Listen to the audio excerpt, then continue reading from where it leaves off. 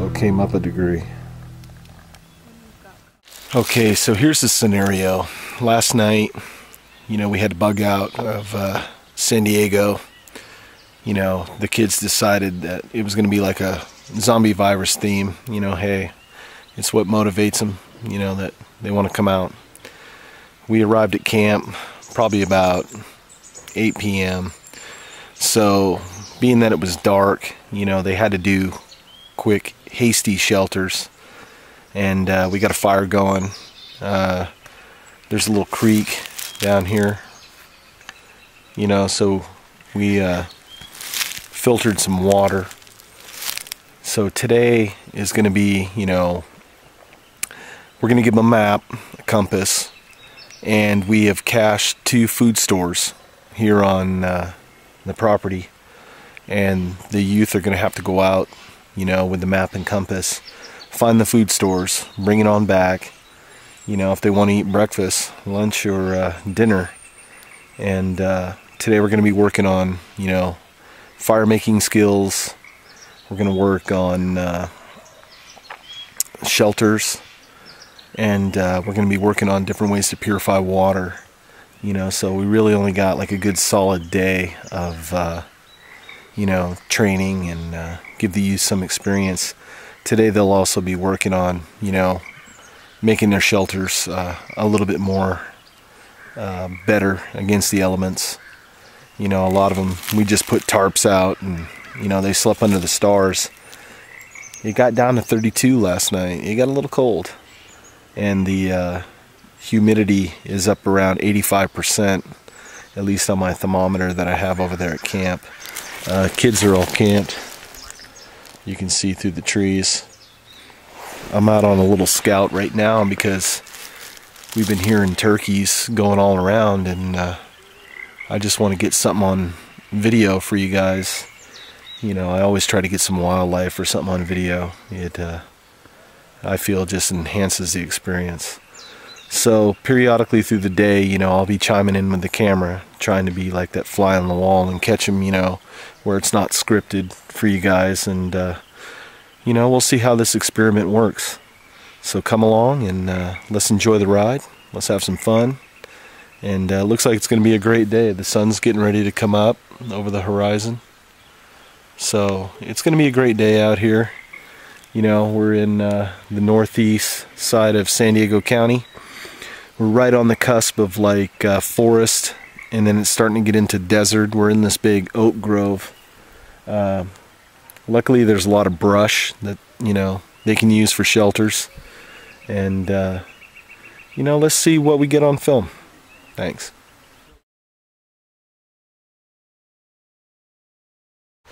60 degrees, like somewhere that way.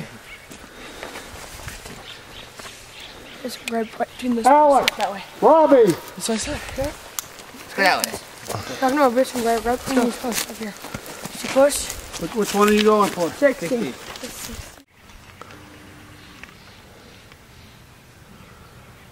Okay, we sent the youth out with a map and compass to go after food that we had cached at 2 points. One group took off hard charging. Missed the mark. They missed the mark big time. And the other group has the general direction. We'll have to wait and see. So the ladies found the food cache. We're going to be stuck here. You might take it all. Yep. You guys got the breakfast items. Drop it off. We'll post start here. Go with it, Tyler.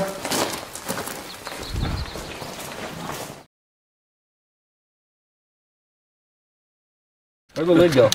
Okay, we're trying to teach these youth around. how to build fire primitive, a couple different ways.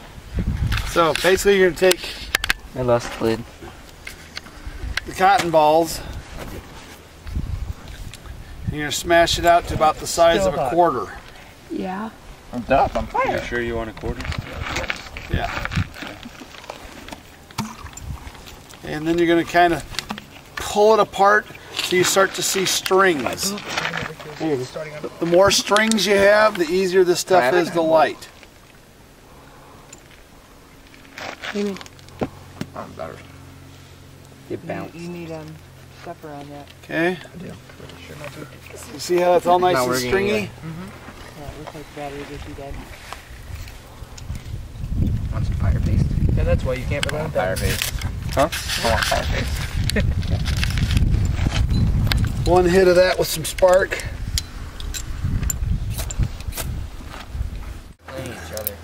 Oh no. It'll taste delicious. See how sad you feel tonight when you're eating it.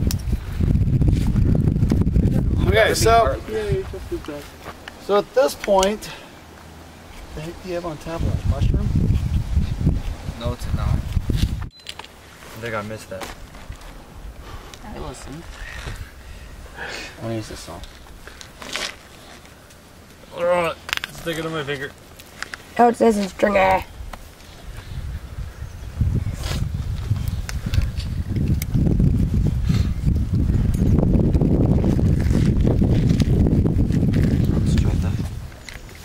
They said my fire wouldn't So like work. that. They said my fire wouldn't work. Yeah, same with mine. It'll only stay lit for 30 seconds. So how should you light it? With the little PJ, sparks. hold the knife closer and Over pull here. back on the Heat it rod. up That way from there. the Oh, that makes more sense. it stays close to There it. you go. Let's do that. This way then. out. No, it didn't. Still going.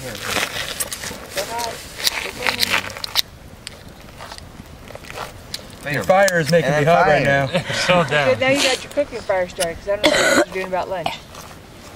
We're making problems on the crackers. Robbie, transfer that in. What? What are you making? There you go. Problems. Tyler's the next It's one. peanut butter and marmalade. Okay. And we're gonna put it on Ritz crackers because we don't have bread. Well, that's what I think. I like that. There you go. You did better than me. Wow, those things work really well. I may have to buy some of them now. So we're doing a little hike where one of our leaders, Paul, put out this trap called a squirrel pole. So we're taking the youth over there to check it out, see how he fabricated it, put it up. Let's go check it out. At the time, I noticed a bunch of squirrel activity in and around that tree. So the diagonal pole or stick that's kind of leaning at a 45-degree angle, that's the squirrel pole. If you notice, there's about 6 snares running up and down the length of that pole. The white band that's around there, I actually soaked it in, no, it's a squirrel lure.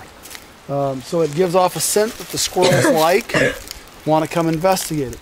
So we're heading off now over by where the trucks are at because they have running water and stuff, and we're gonna let the youth, harvest the 3 rabbits that we had gotten from the SEER school that the Navy has just a few miles down the road from the camp here.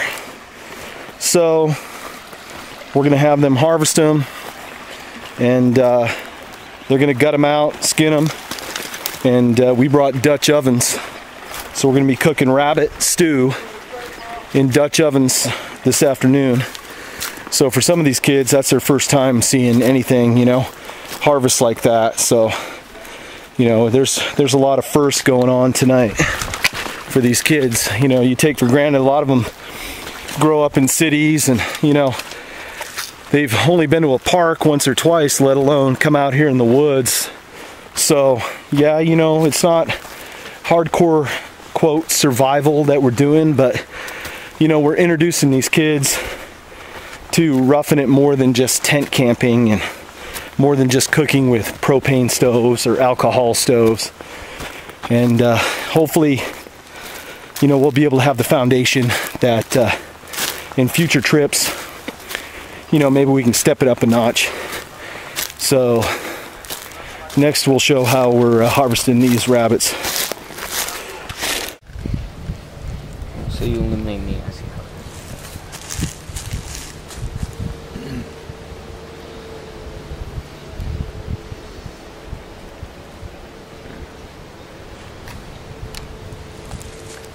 Work it down the leg. It's like fishing, Alex. Yep. I don't go fishing too much. So.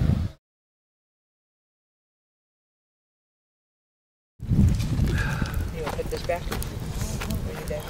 Or whatever? Or there's some free version of it. Yeah. But usually the free version sucks. There's always commercials. I've only bought like 2 things.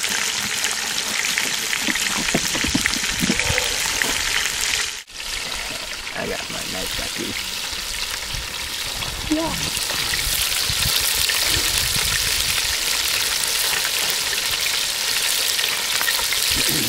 That's a 4. Rabbit. We got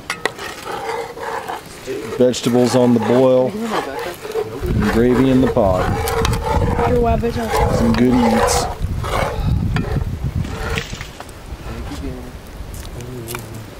Oh, that worked. And we got some hungry critters right I'm here. gonna clean that knife too.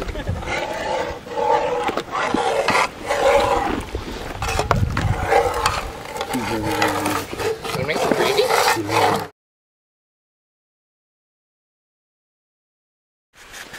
Good morning. It's Woods Ninja. Hey, it's Sunday morning. We're at our primitive camp. Temps this morning are about 29 degrees. A little frost on the ground. Kids are in good spirits. Ain't gonna lie, it was cold last night. You know, my 25-degree synthetic bag, it was pushing the limits. So we were sitting around the fire this morning talking. And, you know, some of us next time, we're going to try to find some quality wool blankets and, you know, try to go that route with the wool blankets and see how that works, you know. But, you know, sitting around the campfire last night, the kids were highly motivated. They really enjoyed doing this camp out, and they look forward to doing another one, you know, and maybe taking it to the next step. So, you know, I'm glad you folks could come along with me. I appreciate it. It was a blast with the youth, you know. It's always fun to see how, you know, somebody new to the woods is going to react. And I have to say that all the youth, you know, they were troopers, you know. A couple of them got pretty cold, you know. One, you know, didn't drink enough water, and I think being out in the sun all day, you know, from dawn till dusk, you know, might have had a little effect on them. But they got tough, cowboyed up, and hung in there. I'm proud of them all. You know, we'll give you a little bird's eye of, you know, our little huts. And, you know, they're not, quote, official bushcrafter ones, but, you know, you got to understand these kids got to have a start somewhere. You know, most of them, like I said earlier, have just been to city parks. You know, we have a debris hut right there, another debris hut. I made like a little tarp shelter, just playing around. Another debris hut over there, our little brush wood pile. And, you know, their first time camping, so they brought a tent, and that's fine. You know, I'd rather that they have a good time. And frost on the ground. Now, hopefully, I'm going to try doing a little recon. I don't know if I'll see any today, but we sure as heck heard them. It was a bunch of turkeys. There was a ton of turkeys all over camp. But every time I try to catch them on film, you know, they're ducking and running. They're pretty smart. So thanks for coming along with us on this trip. And hopefully we can get some more trips in the future. Take care.